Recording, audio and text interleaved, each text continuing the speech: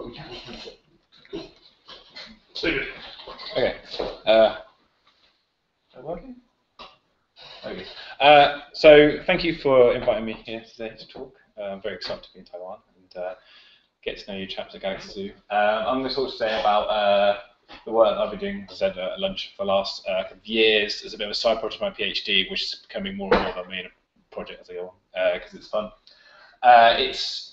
It's crowdsourcing, but in a slightly different mode. The work I'm going to talk about today could not have been done without Tom Kitching. He is/was my supervisor now at UCL, and some of the later work that I did with Galaxy Zoo with Chris and Carl Willett, I'm sure you want to know.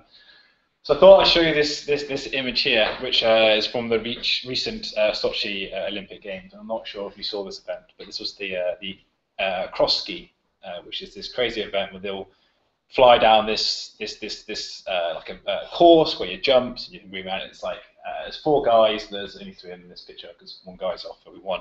And this is actually from the final. And as they came over this last jump, they all stacked it and fell over. And basically, the silver and bronze was decided on who basically crossed the line. The body part crossed the line first. And the reason I'm showing you this is because it's an example of how competition and the will to win can really drive you to excel.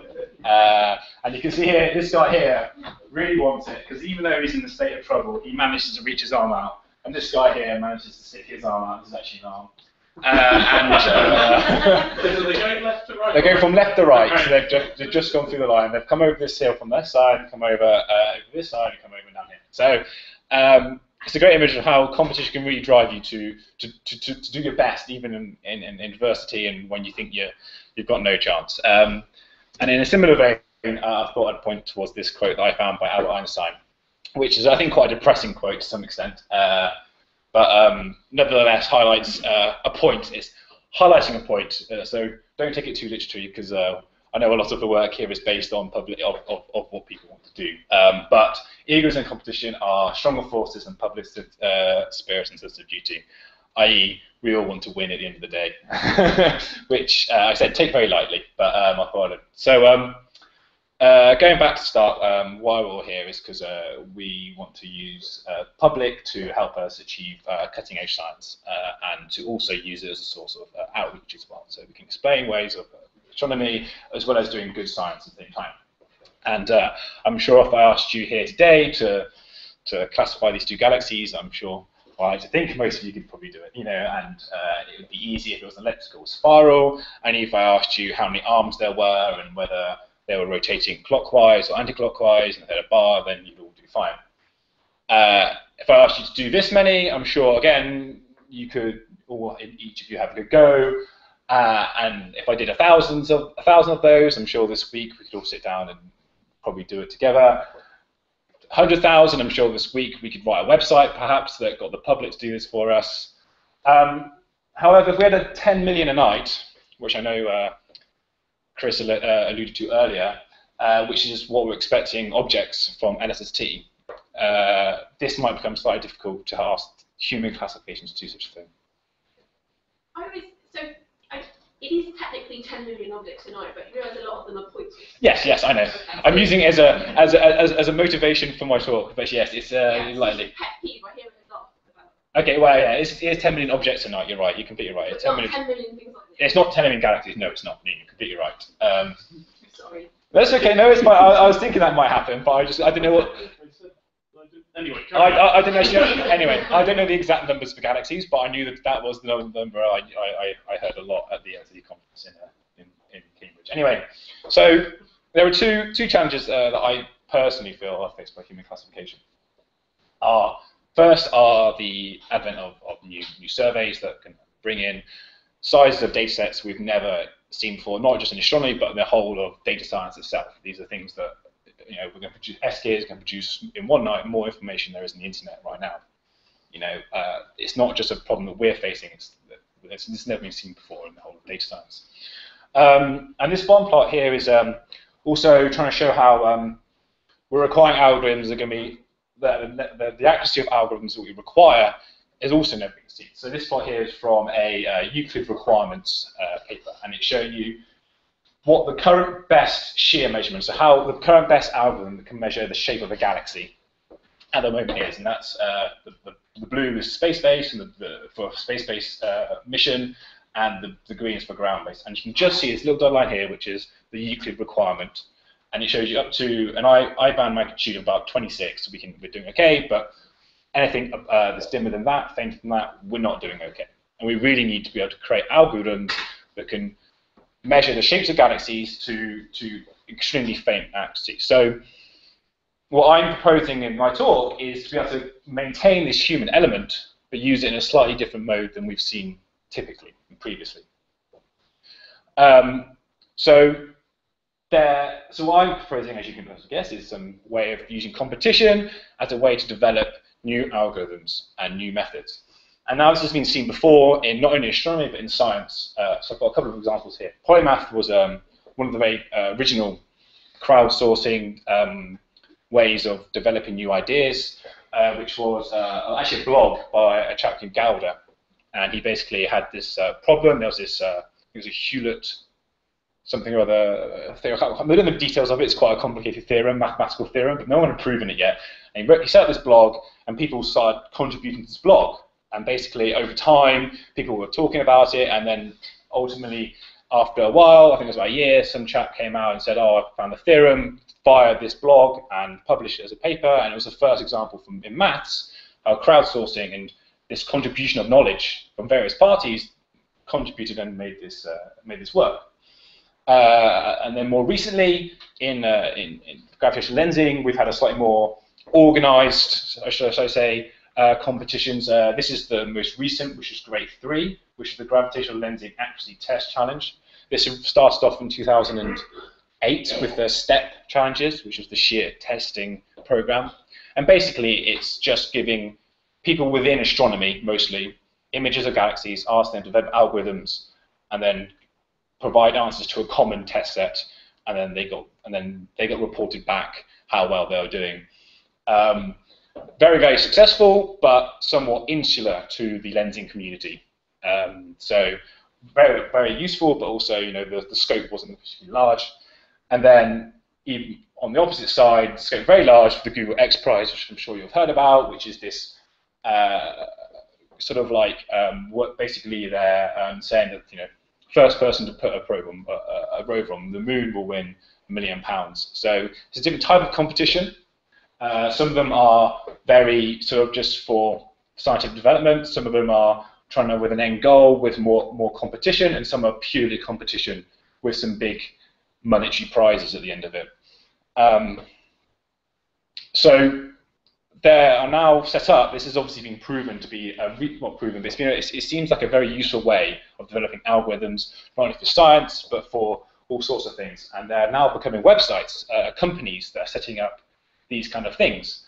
So there's a company called Incentive, which is one company which is an open platform to try and develop new ideas to solve problems.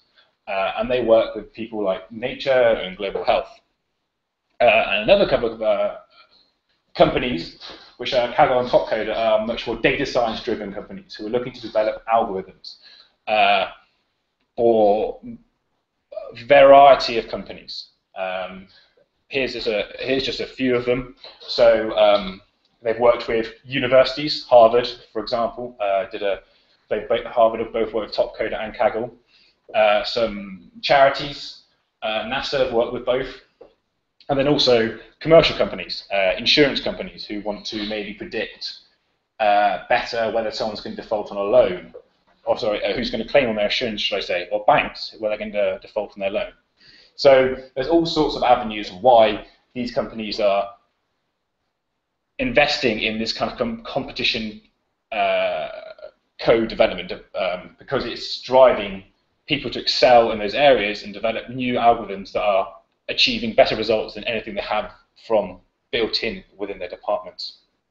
So I went to Kaggle with the hope to tap into this new method and this new development and actually run astronomy competitions, because I thought it would be a brilliant way to, just like Galaxy Zoo, solve your own internal problems with wanting to do science and also doing some outreach at the same time. So I went to Kaggle, which is as I said, it's a startup company in San Francisco who put on these competitions online, give the users of over 100,000 people, now I think it's 150,000 users on their website, data sets, and then these people can download those data sets, develop prediction algorithms or image analysis algorithms or whatever, upload their answers, they get tested, then over a certain amount of time, this competition will go over, and you can keep improving this model until the winner will get a prize, the company or the research group gets an algorithm, and Kaggle will get some kind of cut or whatever you agree with them. So I went to Kaggle and I thought a quick overview of the kind of competitions that Kaggle actually do would be quite good, because although they're a commercial company, they do a lot of research as well, which I want to highlight. They're not just the devil, dressed up as an angel. They do have featured competitions, which you can pay a lot of money and then be at the top and be very heavily pushed by Kaggle. So that can be research. A lot of researchers do have that because they do a lot of bioinformatics and genetics and pharmaceutical research, which can often be run by private entities. So often there's a lot of money in that. There's masters competitions, which are purely private.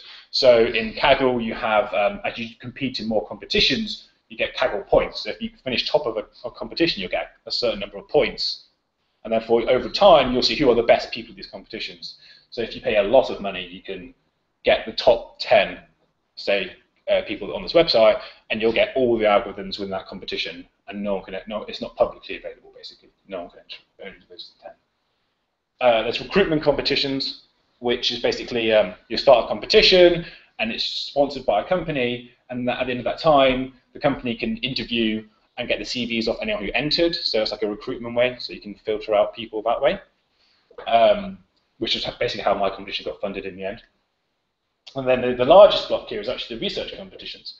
So as I said, this can range from bioinformatics companies all the way through to universities. So here's one from Imperial here, and you can see very small Galaxy Zoo here from our competition we're running. And there's all sorts of things. The brown are just the fun competitions where maybe a research company doesn't have any money and they can't afford to put up a prize, but it's an interesting act anyway. So Kaggle always want this to be full, so they put these on. You can win like stash, like clothes, Kaggle clothes, things like that, or just prize, and you can get some Kaggle points. And at the bottom, you've got getting started for those people that don't know anything about data science and who want to get involved. And there's tutorials and things like that you can do. And I actually, in fact, wrote the Titanic one, which is the most successful one.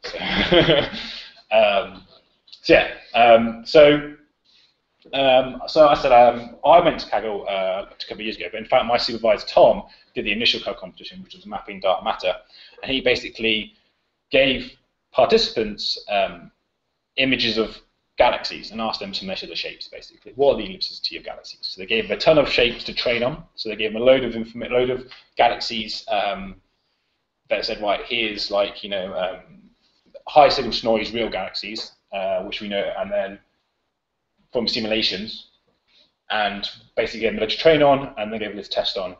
And this is kind of the results. You have to excuse the kind of strange plots, but Tom did a really weird paper where he presented the old results, the published ones, in this way, and the ones from the actual paper in this way. So I don't even know why. Anyway, so on the right-hand side here is the results from the shear testing program, which is the Astronomy Run one, the second Astronomy Run one. So all these dots are professional astronomers, and this box here is what's this box here, and these dots here are the estimates from the Kaggle competition. So you can see they're within this box here, which is basically doing much better than any of the published results.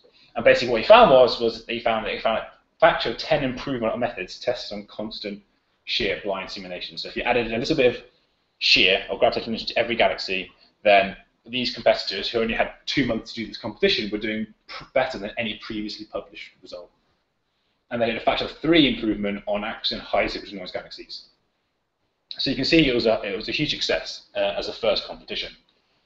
So when I went there, I went with the idea this is going to be really good. I'm going to go there, do my own competition, everything's going to solve my PhD, and I can sit back and let them do it for me. So what I did is I went to there and I said, right, I have an idea where I want to do dark matter reconstruction. So I've got a little game here. So we all love games to break up the boredom. So in here is a dark matter halo. I don't know if everyone knows about lensing here, but I'll give you a guess where you might think it might be. Each tick mark is a galaxy, I should say. And this is representing the Hubble field of view, so about 4,000 pixels each way. And I'm sure you can all guess that I thought I'd play around with. He's there. And if you don't know anything about lensing, you can see these giant arcs, these like tangential arcs around the centre of this halo. It's pretty clear. So in this one, there's 3 halos in this one. I'm going to give you that now. And before anyone says it, obviously it's there. But anyone like to hazard a guess where the other 2 are? 2,100, 2,800. 2,100, 2,800. Okay. Yeah. There. Anyone else like to hazard a guess? I'm not going to answer the guess. Why not? Come on, Phil. I spent too much time I making think- answers. 2,103 on the y-axis, 3,500 on the x-axis. Yeah, something in there. Lower down than that. Here. Yeah, so that's that. Okay. Okay, well, keep in mind what you're thinking and let my little stars fly. So if you got near those, well done, because it's not clear that these are going to be there. And it shows you that this problem can't be solved by eye. It needs to be done with an algorithm. And you need to be able to fit or somehow convert these galaxy shears into dark matter, into masses, sorry. Put it up on that. I don't see anything. It's Social distance. They're very small halos. So this one is massive, but these are like 10 to the 13 solar masses, which imprints the signal noise is less than 1, I think. So so what I did was I basically said, right, I'm going to give you 360 of these fields, similar fields of galaxies. For those 360, I'm going to tell you where each halo is in the field. For 120 of them, there were one halo. For 120, there was 2 halos, and 120, there was 3 halos. And I told you the positions. And then I gave you 120 to be tested on. So you would download all these lot, you'd train on this, and then you'd try and upload, and you'd be tested on this. In this test set, I would tell you how many halos were in the field. Because the main reason we did that was because trying to determine a metric when you didn't get the right number of halos was just far too difficult. So we thought we would just say, look, there's 3 halos in here, where are they? And you can imagine that in real data because you might have some gas, you might have some extra information or something like that to help you out. A bit on the way Kaggle works. You have something called a public leaderboard and a private leaderboard. This is to avoid overfitting. Basically, you don't want people to download your data, upload your score, upload their guesses to the test set, get their score back, tweak their model, reload the score again, get a slightly better score, tweak it a bit more, upload it a bit more, tweak it, and then just basically inch your way towards the which is not useful for us because we're going to be using this data, these algorithms on things where we don't know the ground truth. So what they do at Kaggle is in that 120 cluster test set I told you about, you would split it into public tester and a private tester. On the public, when you upload, and you don't know which are which, so they're just randomly distributed throughout the test set. And you upload your results, and you see the score you get, you see during the competition, is the score only based on this public test set. When the competition ends, it will be revealed your private score, which is based on the other 90. So it means that even if you tweak your parameters loads, you might get an amazing score on this, but because it's blind tested on this, you might get a terrible score on this. So it's in your own best interest to keep your code or your algorithm as general as possible. This is just to prevent people from cheating and tweaking. They also only allow you to submit 2 submissions a day. So you can't just submit you can't tell the bot that keeps loading them up and stuff. And it turns out that these were rather small, and for machine learning for the standard machine learning competitions, these are an order of tens of thousands, maybe hundreds of thousands. Okay, crikey. Oh, crikey, I didn't realize what was that. Okay, so the metric in these things is very important, and you've got to make sure that your metric is designed basically because obviously you've got to score people, and it's got to be made sure that whatever you're producing, whatever your metric is rewarding what you want to be rewarding your algorithm and penalising what you don't want your algorithm to do. So, for example, in ours, we had two starts where F was how close are you away from the halo, and the other half, G, which was basically are you angularly invariant to the estimate? Are you not systematically biased in any direction, such that if you keep doing this over and over, you won't get any bias in your algorithm. So it's really important whenever you're doing competitions, you do this. Let's skip past this. So based on white competition, we found that we had the top 100, so we had 350 participants compete, and of the top 150, they all did better than LensTool, which is a publicly available code. And the top 3 competitors did. So this is the top 3 here, and this chap here in the blue, Tim Tallemans, did incredibly well compared to the yellow, which is the sort of state of the art, should we say. And most of the algorithms we found were mostly Bayesian fitting. Some did machine learning techniques, but the feature extraction in machine learning was very difficult in these cases. So the most of them were just Bayesian fitting models and sampling cleverly in the parameter space for X, Y, masses, and all those things. So I should quickly, before we go and touch on the competition that's currently running, I was going to ask you to determine spot the link between the 4 of those images, but they're all image analysis competitions that Kaggle's run. And basically what I've done is, with Galaxy Zoo, we've taken the Galaxy Zoo 2 data set and we split it up into test set and private test set, test set and training set, and we've basically given the competitors, basically we've asked them to classify the probabilities, classify the galaxies by returning the probabilities of each galaxy being a certain classification. So it's based on the decision tree, the Galaxy Zoo decision tree. So we want them to return, basically, if you've got a galaxy, what's the probability of being a spiral, say an elliptical, that's a cigar-shaped elliptical, and then the probabilities are weighted such that, because it's a bit complicated, the decision tree, as you get further down, so if you have to weight by the number of votes in the previous tree. So for example, if so you've got your probability for one galaxy, and let's say 90% of the people that voted for it said it was an elliptical. Then of those ellipticals, let's say 10% said it was a cigar. The probability of being a cigar would be then 0.1 times 0.9, and so on down through the decision tree. So each one's weighted by the previous probability, and we asked them to return those, and then you've got an RMSE of that probability. So I don't know if you can see this right. This is the current score we've got at the moment. So this is showing this is 0.07 RMSE at the moment on the Galaxy Zoo. So that's telling us that the top person at the moment is getting it right roughly 92% of the time of the probabilities, using the Galaxy Zoo classifications as the ground truth. So that's the important point here of using the Galaxy Zoo classifications as the ground truth, which is obviously up for much debate whether that's.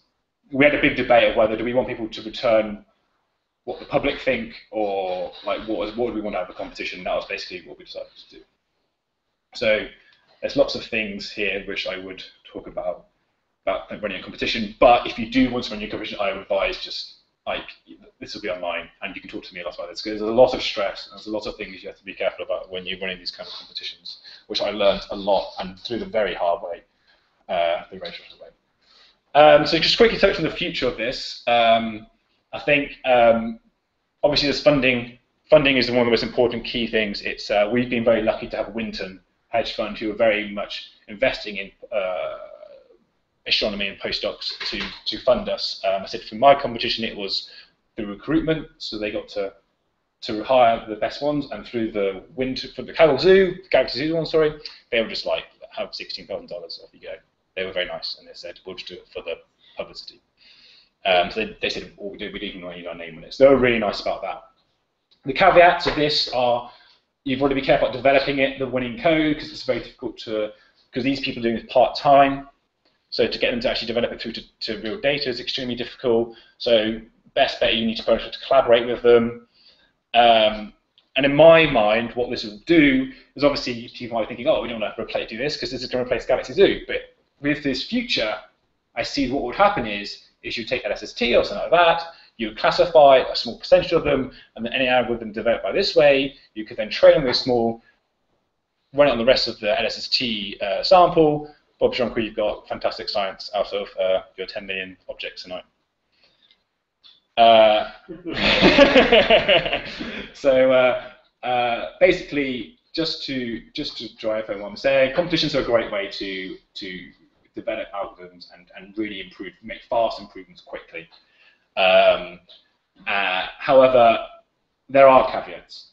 It is dependent on your simulations. It depends on what you provide with them. What do you want out of them? What do you want to test? And I'm not saying it's the be-all end-all, but it's a very good way of developing algorithms, and it should be good for the future. I'm just going to self-publicize a bit. This week, in fact, Nature did an article on crowdsourcing. I don't know if you see this. It's in the magazine and online, and it's about polymath and the Kaggle competition and Galaxy Zoo are mentioned in this issue. So have a look at that. And this is my paper that I wrote on this competition. So have a read if you like that. So thank you very much. Thank you. Brooke. The leading algorithm that's getting 90% of the time, does it have some kind of uncertainty that it tracks that knows that 80% of the time it knows what 8% is? So we don't know what that algorithm does at the moment because it's currently in beta. Basically, at the end of it, we'll know what he's doing, and we'll be able to talk to him, and he has to provide us with loads of documentation, really serious documentation. But as I was talking to Chris earlier, the people that discuss the algorithms are normally mid-table because they're not going to win. They just want to improve and get better, whereas the people at the top normally are very quiet and just get on with it. So we won't know what they're doing until the end, unfortunately. Which is the analysis perspective. You want to know which 8%. Oh, of course, yes. And we were saying as well, because you can actually download all the submissions. You can actually see whether the top 10 people, are they all failing on the same galaxies, or is it random and things like that. So you can do a lot of analysis from it. It's interesting you pointed out that Kaggle are doing research into how these competitions work. Are they looking into organising a collaborative approach to innovation as well as a competitive one? Do you mean, would you, as what can you mean? Well, it's interesting that with the Kaggle competitions, everybody develops independently and in secret in an attempt to win all the prizes. Yeah. Themselves. But it might be interesting to compare that with a collaborative approach where people come together, like in polymath, to solve the same problem fully dependently. So you can join up teams in this. So you can, if you're playing in it and you can collaborate and you want to work with someone else, you can be like, let's join up in a team. And university, whole groups can join up. And a lot of the time what happens is you get groups of master students come together and work on them. So there is the opportunity to work on teams and come together. I think Kaggle themselves won't provide any kind of like non-competitive basis set, because for them, I think that's like part of their sort of like USP. But you do have the opportunity to work together as teams, which happens in the big competitions. In the very big competitions, companies submit teams. So in the ones where you can get like $3 million, they submit like entire companies submit that. We had one really awkward moment where one competition, Microsoft had the top 2 winning teams, and they had almost identical scores. And what happened was Microsoft one team had given their code to another team, and they both just won. So they both won this. So we had to which is quite interesting. But yeah, so you see other people's office politics. Yeah. So exactly. Good. Right. No, I think that's really interesting. So I look forward to doing more on that. We're going to move on, I think, looking at the time as we stagger over the finishing line of this first day of talks. We're pulled across it by